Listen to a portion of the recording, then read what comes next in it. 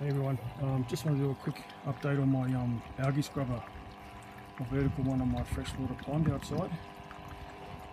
See that there, sun's just going down, so it's a little bit hard to see, but you see it's got a shitload of algae on there. And I tested this for nitrates today and it is 0. Now, not only for that, I would imagine, but this stuff. Now I can't tell you what it is, simply because it is illegal in Australia. They class it as a noxious weed if it gets into the waterways. As you can see, this started out with like 2 or 3 tiny little bits that I managed to save. The decoy didn't eat, and look at it now. This is about maybe 6 weeks worth. That's how quick it grows. So yeah. Anyway, that's my vertical algae scrubber going off.